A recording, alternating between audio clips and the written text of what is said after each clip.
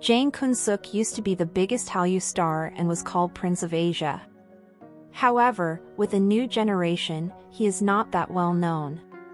He recently held a fan signing event to celebrate reaching 100,000 YouTube subscribers. However, only 7 people showed up. He has been in the industry since he was 5 years old and, of course, he deserves more attention. Here is the story of Jang Geun-suk. Jang Geun-suk was born on August 4, 1987, in a middle-class family. He is the only child of his parents. His family witnessed a terrible financial low when Jang was very young and they had to resettle after selling their house. The property agent who was looking after their house issue noticed the young and handsome Jang. Impressed by his looks at such a tender age, he advised Jang's parents to explore opportunities for the child in the modeling world. Soon he became a child model at the age of 5. While in middle school, Jang was greatly inspired by the Japanese pop singer Ken Hirai and the Japanese rock band Larkin Seal. So much so that he instantly decided to pursue his career as a singer and joined a music class from the very next day. Not just that, he started learning the Japanese language all by himself. For junior high school, Jang went to New Zealand to Nelson College to learn both Japanese and English in the year 2003. Having gained full command over these 2 languages, he came back to his homeland and got himself trained at Hanyang University in theater and films. There he learned about the various skill sets related to acting, fighting as well as dancing.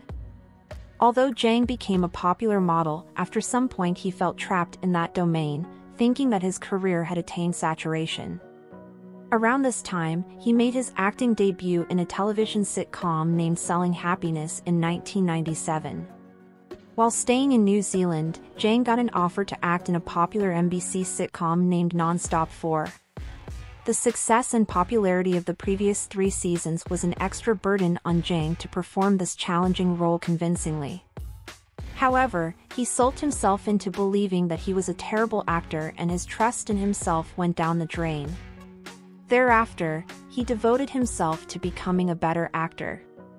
In 2005, Jang was seen portraying the role of the president's son in the SBS drama called Lovers in Prague. It became an instant hit and received a good response from drama lovers. Jang took a great leap in 2006 and made his big screen debut. He worked in a Japanese horror film named One Missed Call Final. As he was fluent in Japanese, he could communicate with his co-stars with ease. He also took up sign language classes for 3 months to play the role of a deaf boy in the movie. His performance in the historical drama Hwang Genie on KBS2 gave him a notable female fan following. In 2007, he was seen in a rock music-themed movie called The Happy Life. His portrayal of Hyunju gave him the scope to explore his masculine charms and showcase his talent as a singer. In 2009, Jang appeared in the role of a villain in the thriller The Case of Itaewon Homicide. The film was based on a true incident about a murder that happened at the Burger King restaurant in Itaewon, South Korea. If you are into Korean crime, you probably have heard of that case.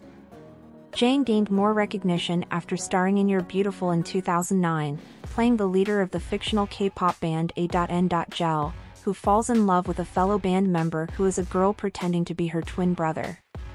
The series gained a cult following and earned high ratings in Japan. Jang then worked with TV director Yoon on the melodrama series Love Rain, in which he and co-star Yoon played dual roles in the 1970s and 2012. The drama garnered a lot of positive overseas interest and was sold in Japan for $10 million, the second highest price for a KBS drama at the time, partly due to Jang's popularity. In 2013, Jang starred in another series adapted from a manhwa, Pretty Man Opposite IU. Apart from his very successful acting and modeling career, Jang has made a name for himself in the music industry as well. Music and acting have gone side by side for the talented youngster, and over the years he has released many singles and also a number of albums. He debuted with Let Me Cry on April 27, 2011. He has quite a huge discography. Jang filmed the reality show 3 Meals a Day, Fishing Village with Cha Sung-won and Yoo Hae-jin, which was supposed to air in January 2015. However, due to a refuted tax evasion controversy in which a fine was paid of 10 billion Korean wons for his agency underreporting taxes, it led to him dropping out of the program. He had previously been involved in similar rumors in October 2014, though the rumor was denied. Jang was eventually found not guilty of tax evasion as his agency had made an unintentional accounting mistake, but made a decision to leave the program and his scenes were edited out. He went on a hiatus in Korea after that and focused largely on overseas activities. After his hiatus, he announced that he will be selecting an aggressive range of movies and TV series to work on in 2016.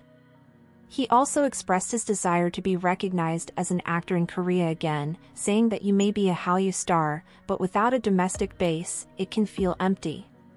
Jang made a successful comeback in 2016 with Net's music survival show Produce 101, where 101 trainee girls competed against each other for their debut.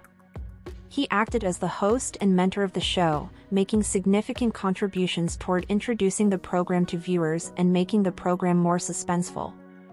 Jang then starred in the historical drama The Royal Gambler, where he played a gambler who takes on the king. Though it had lower viewership ratings, the series marked a turning point in Jang's career and allowed him to overcome his fixed image as a pretty boy and expand his acting roles. Then he starred in Human, Space, Time and Human and Switch Changed the World. Since then he hasn't acted much. Only this year he appeared in a web series called Decoy, however, nothing more. He said in the interview, "Through this project, I wanted to break free from the usual appearance I've shown thus far." He enlisted into the military in 2018 and completed his military service on May 29, 2020. But in those 3 years since he came back, he has only done one series. Seems his main focus is now his YouTube channel. His YouTube channel is actually quite interesting. He flashes off his luxurious life, plenty of food videos, and he did a video together with Heechul, which is entertaining as both crazy people in one room. Also, he went to a matchmaking agency to find his wife. And as well, the last video he uploaded of his fan sign event where only 7 people showed up. It just makes me sad. He worked in the industry for so long. Of course, he hadn't been that active in the past years and the weather was horrible that day, but still only 7 people came there. Would you have went there? And do you have any more ideas about why his popularity has decreased, or do you think he is still popular and it was just a bad day? Leave in the comments. Don't forget to hit that subscribe button and ring the notification bell so you don't miss any of our upcoming K-drama, K-pop content. Thanks for tuning in.